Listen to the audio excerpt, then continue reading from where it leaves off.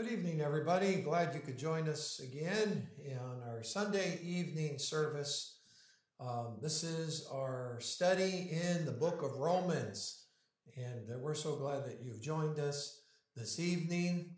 And before we get into the message tonight, let's sing a couple of congregational songs. And the first one we're going to sing is The Solid Rock. Let me ask you this question tonight. Is Christ your foundation tonight? I hope he is.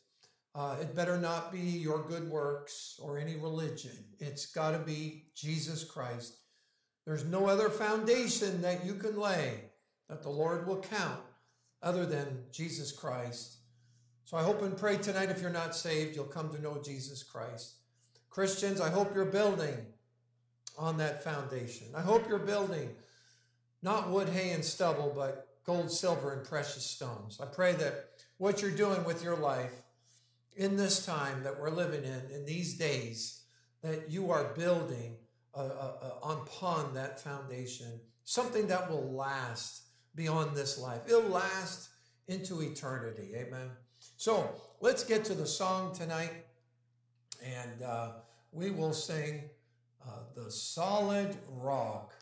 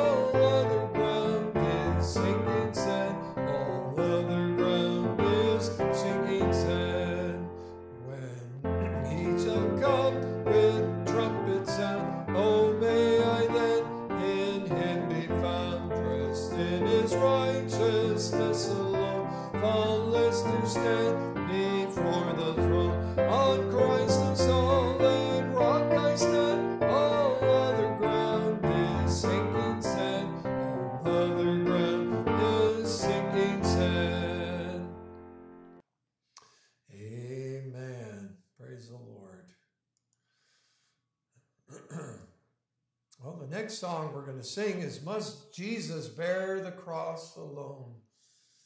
You know, the Bible tells us that we're supposed to deny ourselves, take up our cross, and follow Jesus Christ. And the cross implies suffering. It is a hard sometimes for us as believers to understand, as even I spoke about this morning, identification with suffering. You know, as believers, we think, oh, now that I'm saved, maybe I'm not going to endure any kind of troubles or suffering. But even as in the book of Job, the Bible says that man is born unto trouble. As a matter of fact, it even says in the same book, full of trouble. So we all face trouble in life. But the Lord wants us to be a living sacrifice unto him, Romans 12, 1 and 2. And live for Christ, live for him, amen. Whatever the cost, whatever the price, amen. So let's think about our Savior, Jesus Christ, being on the cross there. And let's sing this song, a good old him must Jesus bear the cross alone.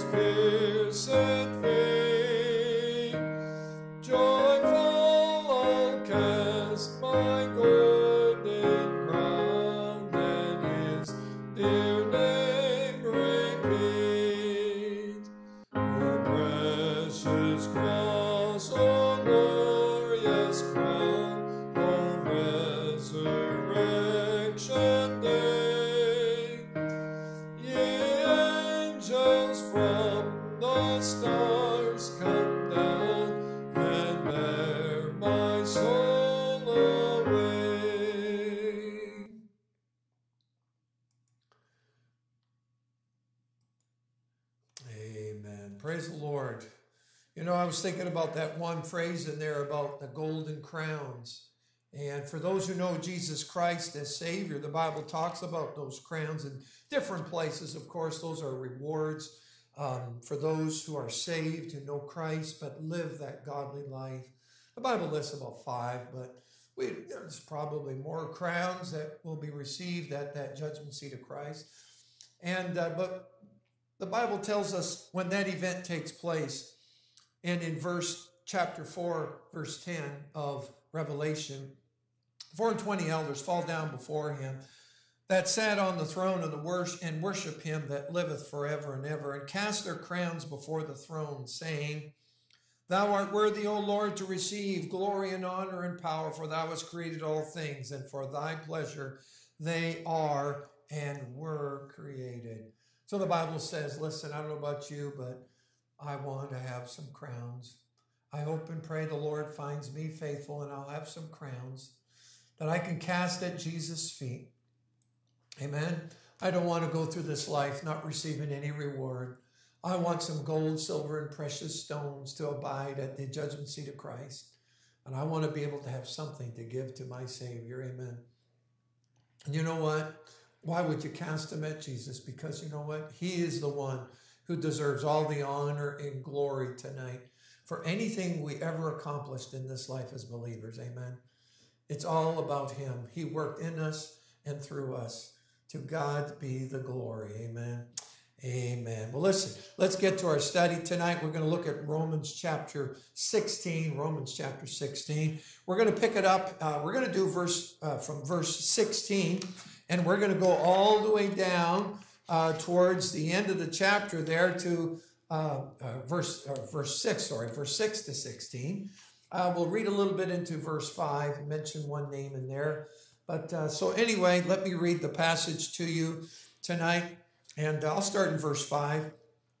Likewise, greet the church that is in their house. Salute my beloved Epaenetus, who is the first fruits of Achaia unto Christ. Greet Mary, who bestowed much labor on us. Salute Andronicus and Junia, my kinsmen and my fellow prisoners, who are of note among the apostles, who also were in Christ before me. Greet Amplias, my beloved in the Lord. Salute Urbane, our helper in Christ, and Stachys, my beloved. Salute Apelles, approved in Christ. Salute them which are of Aristobulus' household. Salute Herodian, my kinsman. Greet them that be of the household of Narcissus, which are in the Lord. Salute Tryphena and Tryphosa, who labor in the Lord. Salute the beloved Persis, which labored much in the Lord. Salute Rufus, chosen in the Lord, and his mother and mine. Salute Asyncritus, Phlegon, Hermas, Patrobus, Hermes, and the brethren which are with them. Salute Philologus and Julia and Nereus, and his sister and Olympus, and all the saints which are with them. Salute one another with a holy kiss. The churches of Christ salute you. Let's pray. Father, bless your word tonight. Bless, Father, speak to hearts, meet with needs, Lord God. And Father, thank you. Thank you for freedom and liberty in Canada. Thank you for the health and strength that you've given each and every one of us. Thank you for life. Thank you for eternal life. Now, Father, we pray that those who do not have you as personal Savior tonight, that they would open their eyes and their heart to you, Lord God. Help them not allow the God of this world to blind their hearts, Lord God. Help them tonight. And for believers, Lord God, help us to, again, remind ourselves of, God, all these special people, Lord God, that you've put in our lives, Lord God. God, you're a great God. Thank you for the fellowship of the saints, Lord God. Help us to appreciate that more, especially in the times that we're living in, Lord God. Now bless our time. May your will and way be done, and we'll thank you and praise you in Jesus' name. Amen. Amen. Well, praise the Lord again. Thank you for joining us.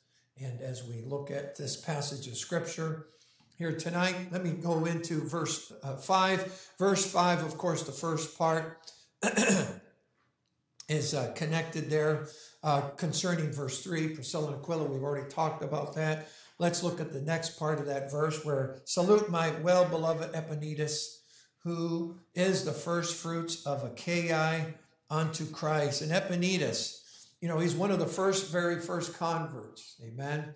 And, Epaenetus, Achaia, where Corinth was, where Paul wrote the letter to the Romans. He was dear to Paul, and the Bible says there he was well beloved. Amen. Well beloved. You know, I think about those verses in the Bible, and we'll see again in this passage. You know, remember what God the Father said when he saw Jesus Christ. Amen. Saw him when the baptism there, John was baptizing Christ, and they heard a voice that said, "This is my beloved Son, in whom I am well pleased." Amen. At the Mount of Transfiguration, they heard that voice. It sounded like thunder, the Bible records. What did they hear? "This is my beloved Son, in whom I am well pleased." You know what? I hope you are God's beloved son. I hope, number one, you're saved. I hope tonight that you're living for God if you're saved. Amen. And you know what? Thank God that God has people. He says, my well-beloved. They're people that you love. Amen. You haven't seen some people in a while now. It's been over a month. You know, you miss them. Amen. You love God's people. Let's not take each other for granted, as I mentioned last week. Amen. God's people ought to be precious to you. Amen. The unity, the coming together, talking together, fellowshipping together. Man, I'll tell you, you ought to rejoice and thank God for the saints of God. Paul says this man was beloved. Amen. It's not a term that Paul just threw out at anybody. There was something special about him. Amen. And so anyway, again, one of the first fruits. Amen. You know, the blessing of salvation, the blessing of reaching others with the gospel. Sometimes you see something right away, and sometimes it takes some time. As we've been talking about the laws of sowing and reaping, especially in the morning over the principles to freedom. And there is a reaping. Sometimes it doesn't come right away. And sometimes you witness and you labor and, you don't see some fruit at first. But as time goes on, the Bible even talks about, we will reap if we faint not in Galatians 6, 9, and 10. Amen. So don't quit. Don't give up. Amen. The fruit will come. And of course, we're not going to get all the rewards down here. Amen. Looking forward to rewards up there for the Lord. Verse 6, greet Mary who bestowed much labor on us. Amen. We're told about this Mary here. She labored much for Paul. Amen. And she worked hard. She toiled. People, God's people. This labor, this work of love. Amen. Serving, helping other people. Amen. I'm sure that this labor was such that even to the point of exhaustion. Amen. These people that are in this list, we're just kind of reading in what we see, what Paul mentions here. But there's so much more to these people than what we read here. But this is what God wants us to know about them. These characteristics of laboring in the word, laboring in the gospel. Amen. And I thank God. You know what? Sometimes your labors may not be noticed, but I know this according to 1 Corinthians chapter 15. I'll give you the reference here. 1 Corinthians 15, right at the end of the chapter, 1 Corinthians chapter 15. And in verse 58, the last verse, therefore, my beloved brethren, be steadfast, unmovable, always abounding in the work of the Lord, for as much as ye know that your labor is not in vain in the Lord. Listen, what you do for Christ will last forever. You're not wasting your life. God says it's not in vain. It's not in vain. Your labor is not in vain. Your prayers are not in vain. Sowing the seeds of the gospel, you're not doing that in vain. You're not wasting your life. There's a lot of things you can engage in this life that is a complete, utter waste. It won't count for anything when you get to heaven. But when you live for God and you serve Jesus Christ and you love people, you get the gospel out, God says, you know what? That's a labor of love. And it's not in vain. It's not in vain. Amen. Go to verse 7, Romans chapter 16, verse 7. A salute, Andronicus and Junia, my kinsmen. These are apparently, of course, are Jews. We even read in Romans chapter 9 where Paul had such this burden for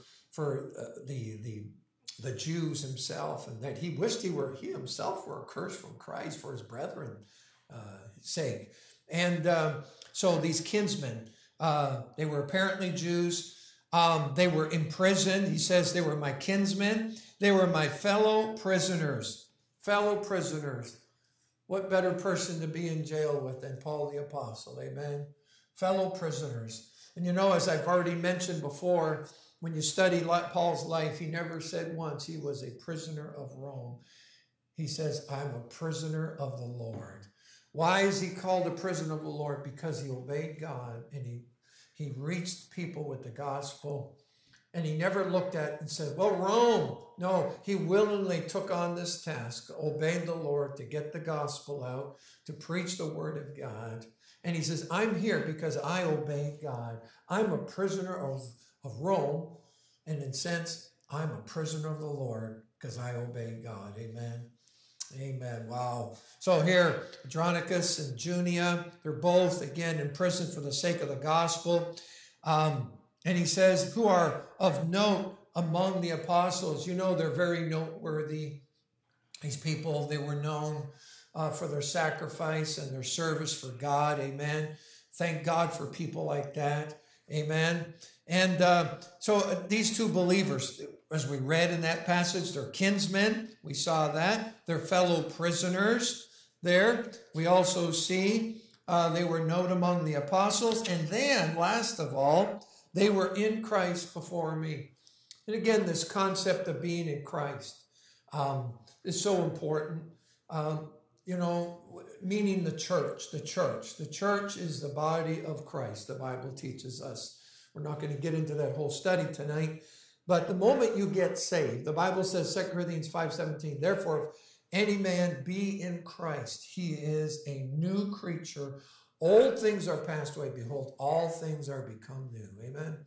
And so the Bible says the moment you get saved, you're in Christ. Bible even, there's many different terms that are used, of course, for salvation. The Lord even likens coming into Christ, being baptized or put into Christ. Amen. You're in that body. The word church is used in two sense two ways throughout the scriptures in the New Testament. One is a physical, actual body of people meeting together of locality. There's different places throughout the New Testament, and especially in Paul's letters. And then the other sense the word church is used in the sense of all believers, all those who know Jesus Christ as their Savior, who have put their faith and trust in him. And that's so important. So when people kind of mix up the two, they feel that some groups say, well, no, there's just the local church in the Bible, nothing else. Well, my first question is this: how did you get in Christ? How did you get in, which is called the body of Christ, which is called the church? The only way you can get in is through salvation, amen? When you get saved, you're in the family of God and you're in Christ. You're in Christ and he's in us, amen? So they were the first also in Christ before him. So they got saved before Paul did. And so Paul mentions that fact there, amen? So what a blessing, what a blessing. Look at verse 8. Verse 8, great Amplius, my beloved in the Lord. Again, another believer, another person, amen, who is beloved in the Lord. Paul loved him, amen. Paul cared for him. You know, the brothers and sisters in Christ, do we truly love? Do we truly love one another? As a matter of fact, in John's gospel, the Bible says, the way this world will know that we are God's people is by our love for each other. Not just our love for this world, like for God so loved the world, we reach out and give the gospel, but our love to and for each other. One of the worst testimonies that we could ever have as believers is when the lost of this world see the people of God fighting amongst themselves. That is a terrible, terrible testimony. Amen. That will causes more damage to the cause of Christ than anything else.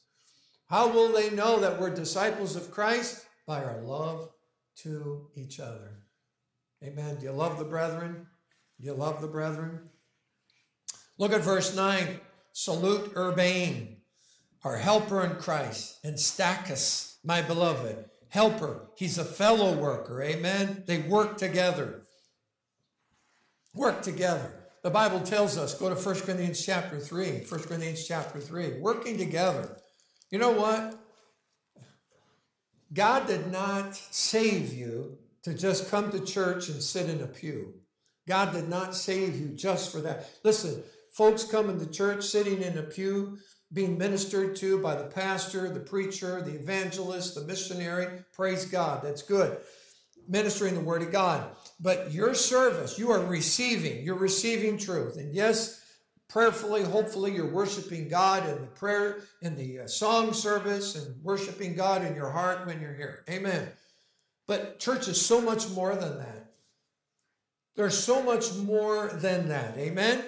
And, you know, a helper, being a helper, working, fellow workers. And God's people need to work together. The Bible tells us in 1 Corinthians chapter 3, 1 Corinthians chapter 3, in verse 9, for we are laborers together with God. For ye are God's husbandry, ye are God's building. So Paul, when he wrote the letter to the Corinthians, there was a problem going on. There was a popularity contest. Some were saying, in verse 4, I am of Paul, and another say, I am of Apollos, and are you not carnal? People saying, oh, my favorite preacher is this one, and my favorite preacher is this one. And listen, God bless you. You have a favorite preacher. Amen. That's fine. Pastor Parrott, I like what Jack Hyles used to say. He used to say that, he says, listen, I don't have to be number one on your prayer list, but can you at least put me on your prayer list somewhere? Amen. Can you just pray for me? Amen. Praise the Lord. I pray for you. Can you pray for me? Amen. So, but the thing is this, that's divisive. Having your favorites and causing division in the church through this. Well, I follow this preacher and he preached this and this one preached that. And, this one on YouTube teaches this and this one on YouTube teaches that. Listen, can we sit down and open the Bible together? Now, of course, we can't get together like we'd like to, but can you think about the fact that, listen, all this internet stuff, even what I'm doing now, it's a one-way conversation. Unless you're engaged on the chat on the right, amen, it's pretty much a one-way communication where you're receiving from the preacher, whoever it is, whether it be me or someone else on YouTube or Facebook or however medium you're watching this. You're watching these messages by. And you can't interact with that preacher, generally speaking. So if there's a problem, and the other thing is this, you get to pick and choose what you want to watch. When you come to church and sit in these pews here, which are empty right now, God, I have 3 or 4 studies. Right now, we're just doing 3. And when we're together, I'm doing 4 studies a week. Sunday morning, Sunday school, Sunday morning, 11, Sunday night at 6 p.m., and Wednesday night at 7. You're getting 4 meals a week. And the messages I'm preaching and the teaching that I'm doing, my goal and my prayer is to give you a balanced spiritual diet. You don't get to pick and choose. That's why you need to come to church. We can pick and choose any messages we like on the air. I like this message. Oh, look at that one. But are you getting all that you need? You can turn off what you don't like. You can turn on what you like. But you need to come to church. Amen? You need to come to a place where we meet together. We see each other. We fellowship together. We're working together. We're ministering together.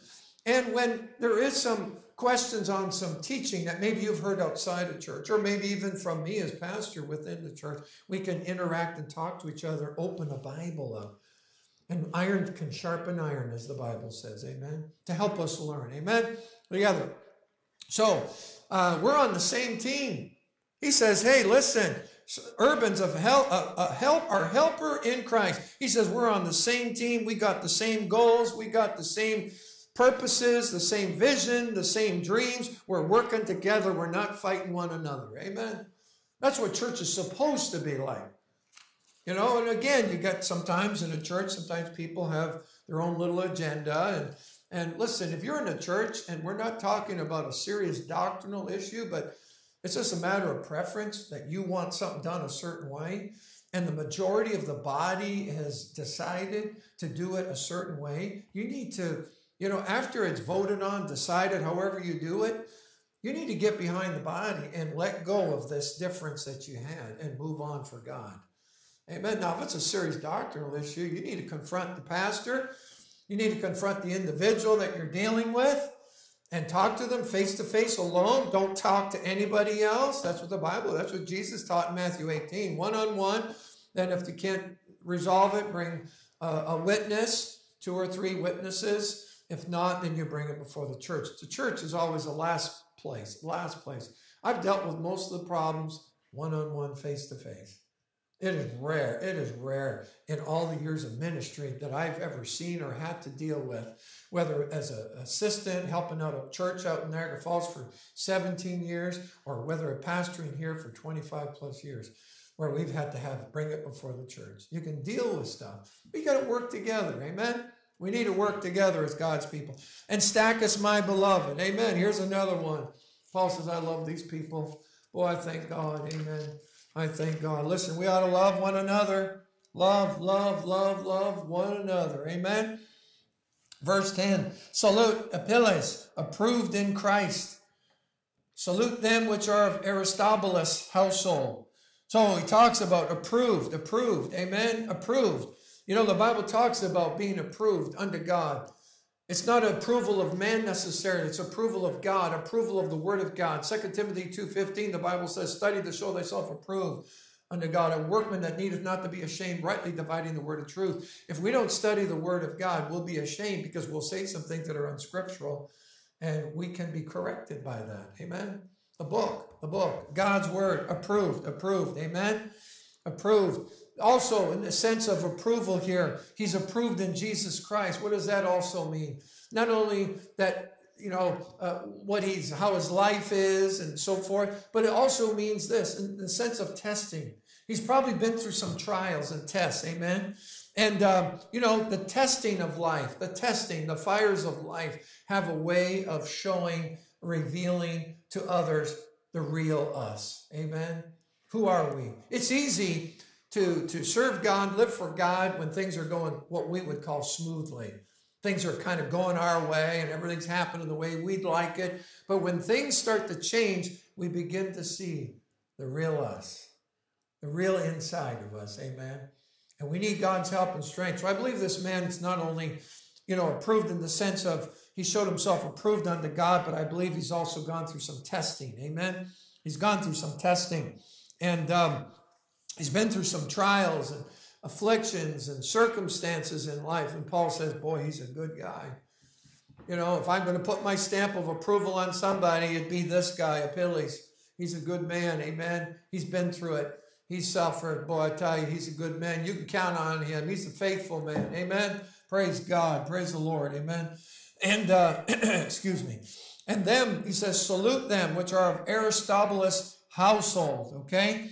Aristobulus. He says, salute them. So many different people. So many different people. Amen. Now, some have suggested that this guy may have been the grandson of Herod the Great, the brother of Herod Agrippa the First. Could have been. Amen. It's hard to determine.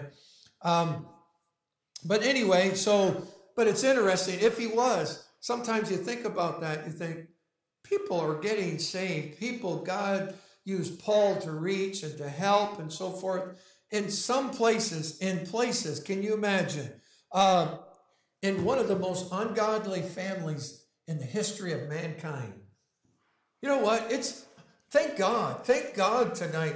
As I mentioned a couple of weeks ago, you look out, as a pastor, I look out at the congregation, I see the people that are out there, and you look at them and you think, you know what? If we were all unsaved, we probably could not meet together in the harmony that we have. We'd probably be at each other, but God does a great work. Amen. God does that work. Amen. And so God does a wonderful work of grace in people's lives, and thank God. Amen. And look at verse 11. Salute Herodian, my kinsman. Again, as we already referred, kinsman, I believe, referring to the fact that he's a Jew. Amen. The close kinship of brethren. And again, Paul's prayer was, and again, I probably should have read that to you. Just keep your place in Romans 16 and Romans chapter 9. The Bible says here in Romans chapter 9, actually I'll say it in Romans 10. Brethren, my heart's desire and prayer to God for Israel is that they might be saved. Amen. So we had a prayer for them. Go to chapter 9. I say the truth in Christ, I lie not. My conscience also bearing witness in the Holy Ghost, that I have great heaviness and continual sorrow in my heart. For I wish that myself were accursed from Christ for my brethren, my kinsmen according to the flesh. He says, you know what? If it was possible to trade my salvation so that others would be saved that are Jews, I would do it. But it's not, of course. He couldn't be accursed from Christ. Amen. Once when you're in Christ, you can't be accursed from Christ. Amen. Man, I'll tell you, wow. You read back there in Exodus 32, and remember Moses, God wants to wipe them all out after that mount situation, the golden calf. And Moses says, blot me out of your book, Lord, but spare these people. Oh, could you say that? Could you say that? That's love. That's like you'd be willing to give up your salvation, your name in God's book. Wow, wow, wow. Amazing, amazing. So anyway, but Herodian, my kinsman, amen. Then he says Narcissus, and again, it's interesting. You study some of the mythology back in that time, place of the world. There, Narcissus. He was like a mythological youth there. It was so beautiful that supposedly all the girls, longed to be his, but he shunned them, and he wouldn't have none of them. Finally, one of the girls, whose heart he wounded, prayed this prayer to the gods, this mythology. May he who loves not others love himself. And the god Nemesis granted that request, and Narcissus bent over a clear pool for a drink and saw there his own reflection. He immediately fell in love with it. He burned with love for himself and could not stop gazing at that reflection. He stayed there pining away until he died. Thus, Narcissus, where we get narcissism, has become the term which refers to self-love, an excessive infatuation with self. We live in that day. In 2 Timothy 2:3, it says that men would be lovers of their own selves. They'd be lovers of themselves. We have self-love. That is so unbiblical. When I hear Christians talk about self-love, I'm thinking, I don't know what Bible you're reading. You're not reading the Bible. You got something that's not according to the scriptures. There's nowhere in the Bible that says love yourself. You're supposed to love God with all your heart, mind, soul, and strength, and you're supposed to love your neighbor as much as you love yourself. Amen? Those are the two primary areas we need to focus our love in. But the Bible says in the last days, men would be lovers of their own selves. And that's what we're seeing today. Amen? A lot of self-love. And great them of the household of Narcissus, which are in the Lord. Amazing, all these people, amen, that have come to know Jesus Christ. Salute Tryphena and Tryphosa, who labor in the Lord. And again, some other believers who labor. Amen. And again, when this is mentioned, it's just not people who are working for the Lord, but beyond that. Paul, there's many people Paul knew, but these people were exemplary in this area of laboring, again, to the point of weariness, exhaustion, they labored. Amen. Tryphena, Tryphosa, who labored in the Lord. Amen. And then also he says there, and salute the beloved Persis. Amen. And who labor. Amen. Salute the beloved Persis, which labored much in the Lord. You know what? Again, people laboring for God, serving the Lord. We got all these witnesses. I like that in Hebrews chapter 12. Keep your place there. Hebrews chapter 12. We can't, these people that are Christians, written in Paul's letter in chapter 16, people that were a blessing to him and a help to him in the ministry, these people, they're in heaven. They're in heaven. And, Hebrews chapter 12 is just an interesting passage, the way the Lord, the words are in this passage. Wherefore, verse 1 of Hebrews 12, seeing we also are compassed about with so great a cloud of witnesses, let us lay aside every weight and the sin which doth so easily beset us, and let us run with patience the race that is set before us, looking unto Jesus, the author and finisher of our faith, who for the joy that was set before him endured the cross, despising the shame, and is set down at the right hand of the throne of God. Can we think about these people in this list that we're going to see someday? How do we compare? And I know our standard is not these people, but these are recorded people, inspired scriptures that God has given us. We read in Hebrews 11, the preceding chapter, to where we just read in Hebrews 12:1, a list of faithful people. By faith, through faith, by faith, through faith. They did things. Amen. There's all these verbs. You read all these verses. They did this, they did this, they did this, they did this. Go through that chapter. Read it, and you'll see. Faith is an action word. You put your faith and trust. Now let's show it. Amen. That's what James talks about. You say you have faith. Let me see your works. Amen. You do something with it. You do something about it. That's what God wants. These people are doing that. Amen. They're great examples. We see here, look at verse 13. Salute Rufus, chosen in the Lord, and his mother and mine. You know what? I'm telling you something here. God is so good to us. God is so good to us. Amen. Go to John chapter 15, verse 16. Keep your place in Romans 16. John 15. John 15. John 15. John chapter 15.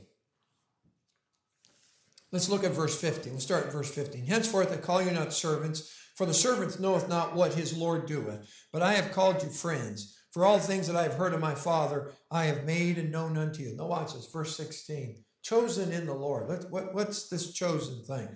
Verse 16. For ye have not chosen me, but I have chosen you. Notice, and, conjunction, and ordained you. Why? What did he call us to do? That ye should go and bring forth fruit. God says, I've chosen you for a task. Amen. You got a purpose. We all have a purpose here. Amen. God just didn't save you to take you to heaven. God saved you for a purpose. What are you doing with the gifts that God has given you since you've been saved? Are you using them for the Lord? He says here, he's chosen you, ordained you. That means called us to do what? Should go, bring forth fruit, and that your fruit should remain. God wants us to be fruitful. Now, fruitfulness can be displayed in many different ways. We know of the fruit of the Spirit, Galatians 5, verses 22 and 23. We also see it used in the sense of those who come to know the Lord through our efforts in witnessing, amen. And we're just one of many that probably had a part in that person's life to reach them, amen. But God wants us to be fruitful. When you read the beginning of the chapter, he talks about fruitfulness, the vine and the branches. Read the beginning of the chapter. And even says in John 15, in verse 5, that without me, you can do nothing. Amen. It's because of the Lord God allows us. It's through him, in us, and through us that he uses us to reach people, to help people. And he says that you should go. We need to go out and tell people about the Lord, get the gospel out, bring forth fruit. Your fruit should remain, that whatsoever ye shall ask the Father in my name, he may give it to you. So the Bible says, I've chosen you. Chosen. Amen. For a special task. Special task. Amen. And he says, and he even attaches a prayer promise to it. So if you go, amen, if you go, you bring forth fruit and your fruit remains. God says, here you go. You can claim this promise. Amen. A lot of us claim promises. We don't satisfy the conditions of the promise.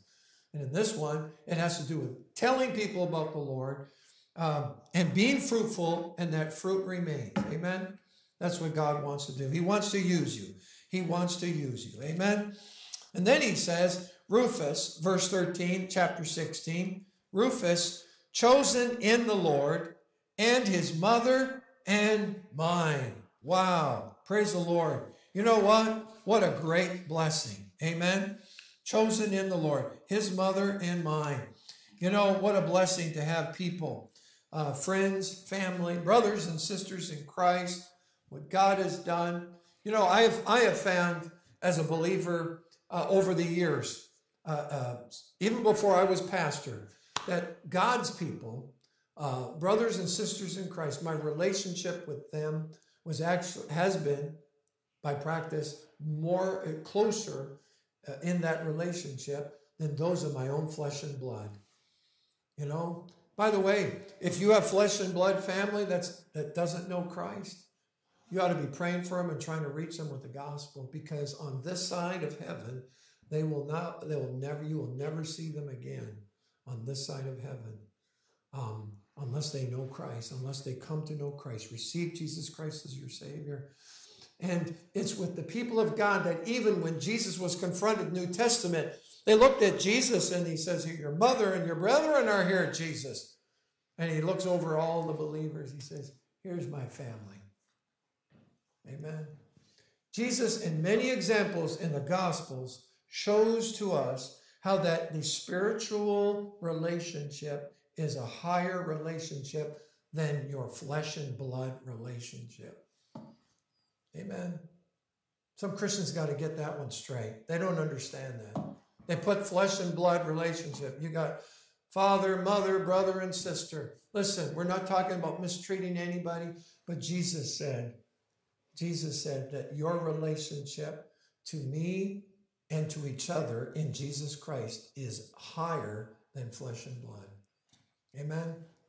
So we got a family. Church ought to be like a family. When people come into a church, whether it be this church, New Testament Baptist Church of Halifax, or any other gospel Bible-believing church, they ought to say, I feel like I'm at home. I feel like I'm around family. Amen. This is like a family. Amen. People love me. People are reaching out to me. People are caring for me. Amen. You ought to thank God for that. You got a church family? Don't take it for granted. On vacation, this is what you ought to be doing. On vacation. Amen. I believe you ought to go to Bible-believing preaching churches, but it wouldn't hurt to check out some of these other places. And I hope and pray, and set me aside as pastor. Set me aside when I make this statement. Amen. That you ought to, when you go, you ought to say this: I miss my home church. I miss my home church. That church is not like my home church. I thank God for my church. Amen. I thank God for my pastor. I thank God for the people that I fellowship with. Amen. I hope when you're on vacation, you go to church, and I hope you miss your home church. Amen. Amen. That ought to cause you to appreciate everyone more. When we get back from all of this distancing and all these restrictions, you ought to have more love and care for your brothers and sisters in Christ. Amen. Amen. Well, wow. What a great God. And again, here's another list. Wow. So many. Salute Asyncritus, Phlegon, Hermas, Patrobus, Hermes, and the brethren which are with them. All these names. Amen. Can you imagine? Paul finds something wonderful to say about each and every. He says, their labor, their beloved, all these different things that we've read. Amen. He cares. He's reaching out. Amen. This is his thank you list. This is like his thank you card. This is like, these people are a blessing to me. I thank God for them. He mentions them by name. Amen. Thank the Lord. Thank the Lord. And look at this. So look, just between verses 14 and 15. Salute Philologus, Julia, Nereus, and his sister Olympus, and all the saints which are with them. Wow. There's 10 believers. 10 believers. Amen. In verses 14 and 15. Wow. They're greeted by name there, as you can see. And then, of course, some are greeted as relatives. Amen. And then he says, and all the saints which are with them. And again, speaking of the church in Rome. Amen. Wow. What a greeting. And Paul hasn't even been to Rome. And he's talking about these Christians, these people. I haven't traveled a lot in my day. I've been here and there, mostly, of course, Canada and the U.S.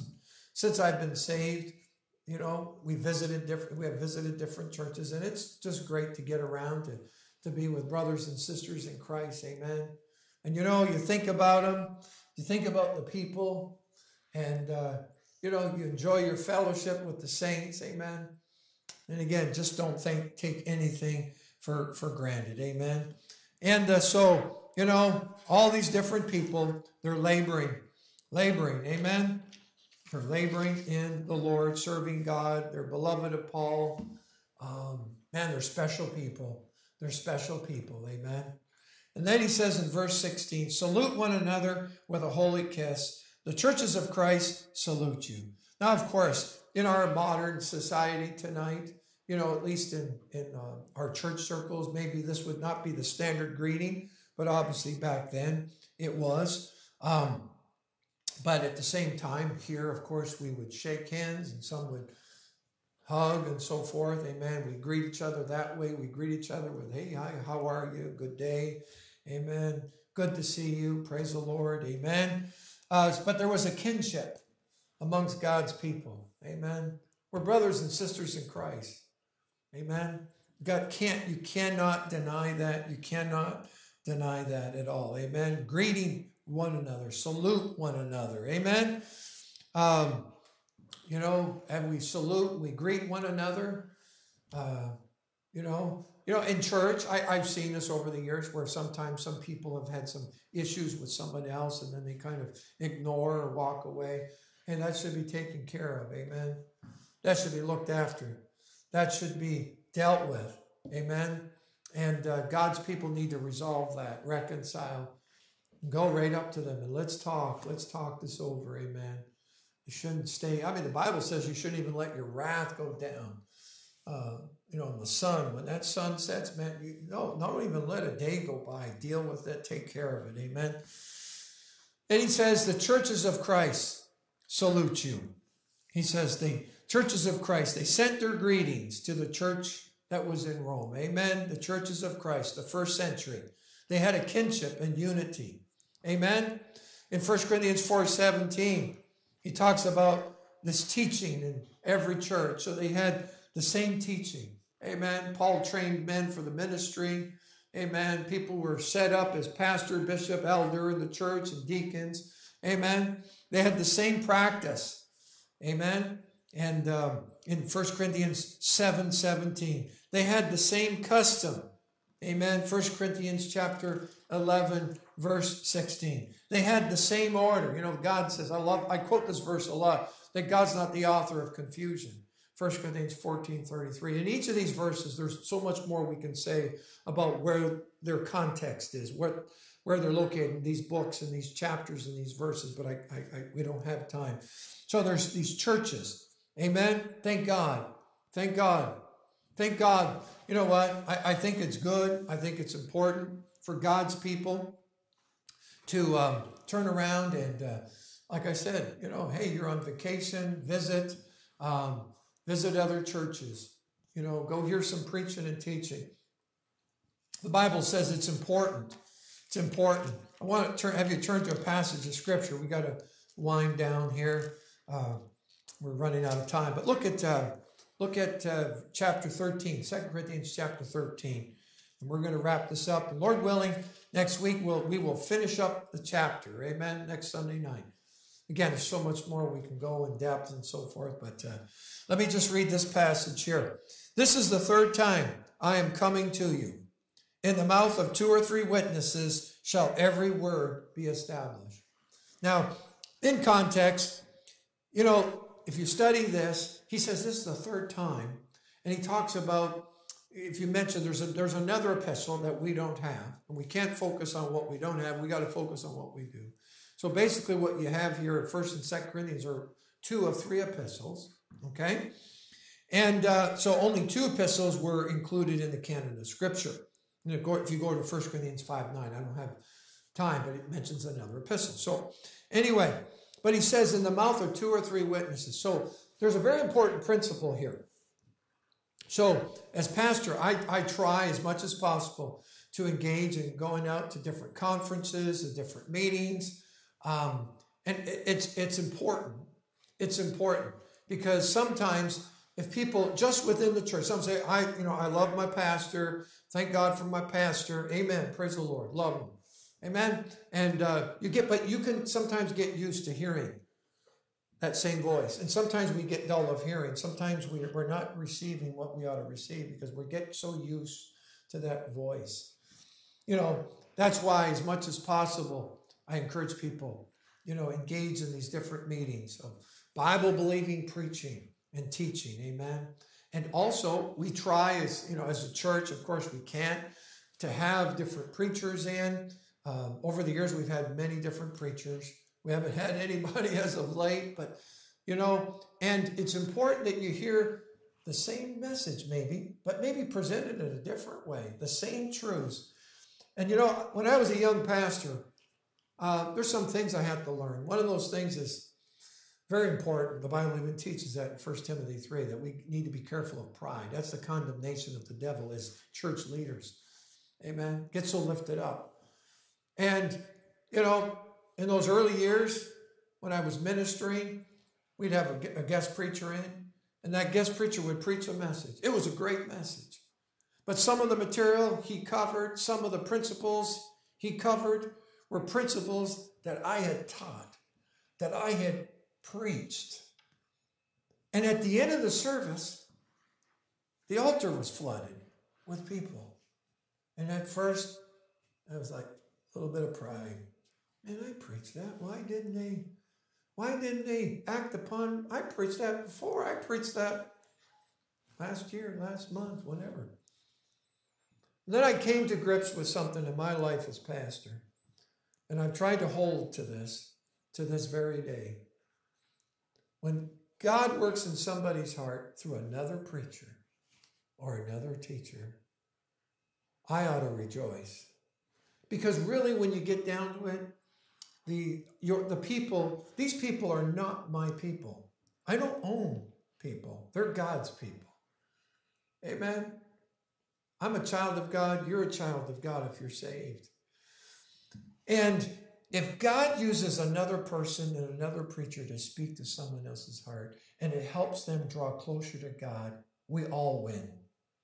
It's not an issue of who taught that, or when did that person respond? Or under my preaching, under my ministry? No, that doesn't matter. What really matters is, are you going to get it right with God?